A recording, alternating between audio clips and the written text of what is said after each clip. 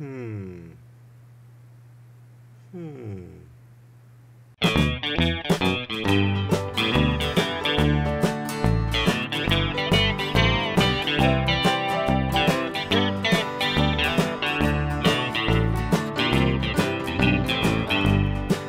when a certain kind of person sees a cuddly-looking critter on a children's TV show, and because that critter is pink or purple, this person declares that critter must be a homosexual.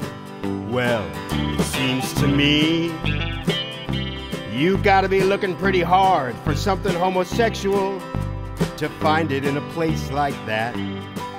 And when people get obsessed about homosexuals getting married and believe that if you're not careful, someone can turn you into a homosexual and you won't be able to resist, well, seems to me you must not be too secure in your own sexuality if you're thinking like that.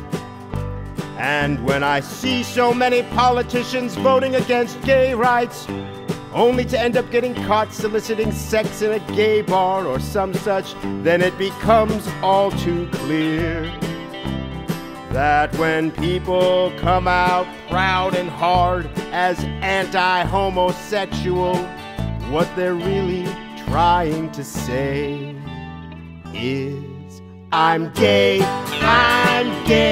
sweet Jesus, I'm so gay, I'm queer as queer could ever be.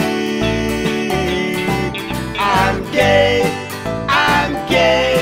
good Lord, I'm so gay. I just can't let the gayness in me be. Now a certain kind of person thinks that if a math teacher happens to be homosexual, then they must be teaching the kids to be homosexual too. I guess the logic is that being homosexual means thinking about it all the time and injecting it into everything, like math lessons, other people's marriages, and cartoons. Well, it seems to me they get so loud 'cause they're trying to drown out that little voice they have deep inside, that's screaming, I'm gay, sweet Jesus, I'm so gay, I'm queer as queer could ever be. I'm gay,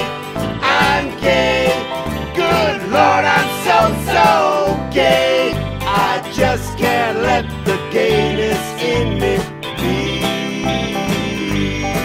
No, I just can't let the gayness in me be.